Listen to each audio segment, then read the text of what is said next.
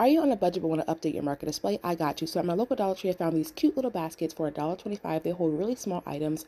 Also, these wire baskets I actually have, and they always work great to elevate my booth. Also, you guys, photo frames are a good way to display your QR codes for your customers. And craft bags, you guys, are super expensive, so you can get a 3-pack for $1.25. Also, tissue paper is a good way to add to your bag.